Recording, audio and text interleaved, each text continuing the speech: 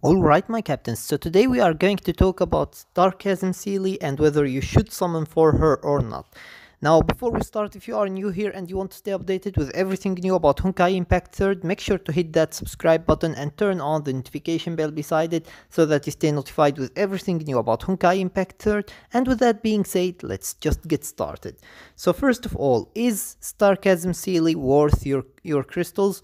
Well, yes. One, because she is actually a quantum type Valkyrie, and as I say always, quantum type Valkyries are extremely good because of the fact that they don't have attribute disadvantage against any type of the types that exist in the game currently. So basically that alone makes her extremely valuable, and two, she is a very good Valkyrie and you can get some really good damage with her. However, what is the problem with Starchasm Seele?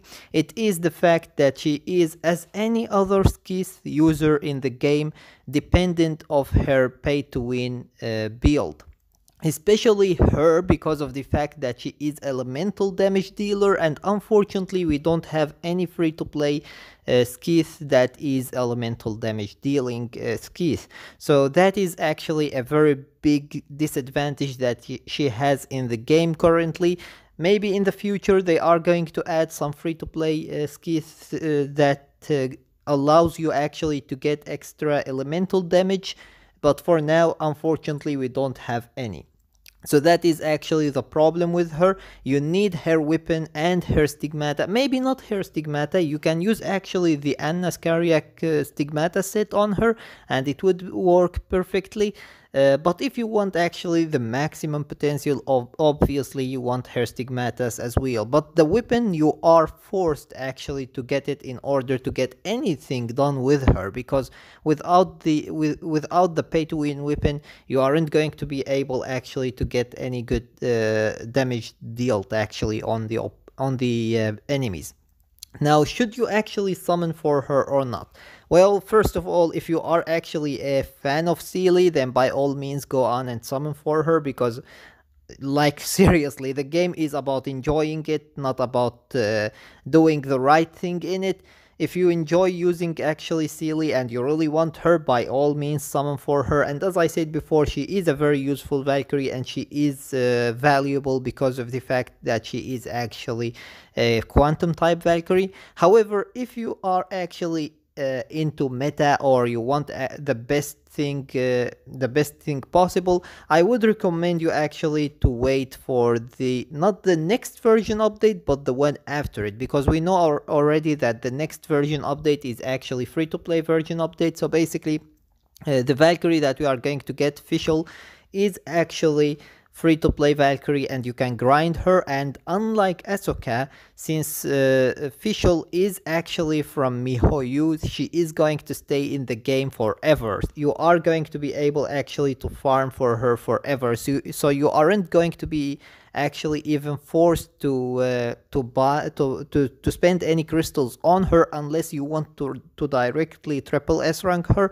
So basically you can see that she isn't actually pay to win in any mean other than if you want to get actually her weapon and her stigmatas. Most likely they are going to give us a free-to-play 4-star weapon. I really hope, because this is the first time we get actually a bow user in the game. So hopefully they are going to give us actually a free-to-play 4-star weapon for her so that we can use it on her. Now obviously it's not going to be as useful as her signature weapon, but still it is going to be better than nothing. I really hope that they would do that. But yeah, basically the next version update is, as I said before, not the one that we are going to get tomorrow, but the one after it is going to be free to play. So you aren't going to have to spend any crystals at all unless you want actually the stigmatas and weapon.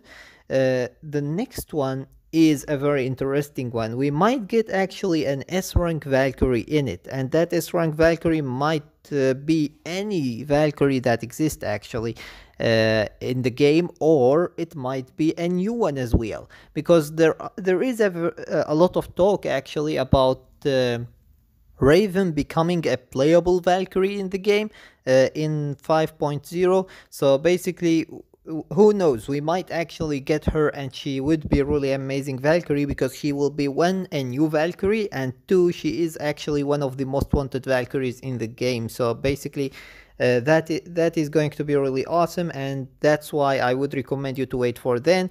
And who knows, there is a little bit of talk as well about Harsher of Fire Himiko, and I know how much the player base likes Himiko actually, and that's why it would be really awesome if you actually wait and see if we are going to get her. Now obviously there is nothing confirmed, and unfortunately all of these are just theories, but still, man, there are so many things actually that hint actually towards a new Himiko, if not Harsher of Fire Himiko. So hopefully we are going to get something that is related to Himiko, and maybe in the next story update, after the one that is focusing on May and Raven, maybe we are going to get actually some focus on Himiko, and then we get actually a new Himiko battlesuit. We will see actually what will happen, but in my opinion, you should actually wait and save for the version update 5.0,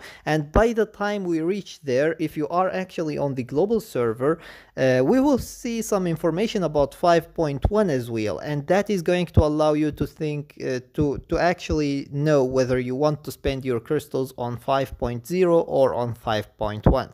So until then, we will see actually what will happen, but my suggestion to you is to save your crystals until actually 5.0, and then we will see what will happen then. But if you are, as I said before, a Seele fan and you really want her, by all means summon for her, because she does deserve actually your crystals. She isn't bad, and she is a very good damage dealer, and she is actually elemental damage dealing Valkyrie, and that is a very good addition to your quantum type team. So yeah, basically with that being said, that was everything for today. I hope that you enjoyed the video, and if you did, please give it a thumbs up and share it with your friends so that they can enjoy it too. And if you got any useful information from this video, or if you enjoyed it, make sure to subscribe my channel and turn on the notification bell beside it so that you stay notified with everything new about Honkai Impact 3rd. And with that being said, see you as always in the next video of Honkai Impact.